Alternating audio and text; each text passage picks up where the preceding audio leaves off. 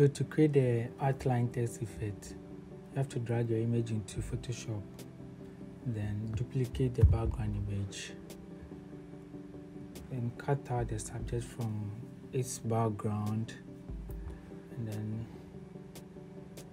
okay, so now we've made a selection. So let's select the layer marks to cut out the subject from its background.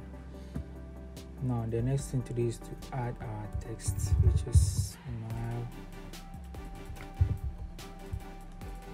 So we have our text smile over here. Duplicate the text and drag one beneath the subject. So with the small text at the top, reduce its fill to 0% and then select effect, stroke, and give it a stroke size of, let's say, 2 pixels and select OK.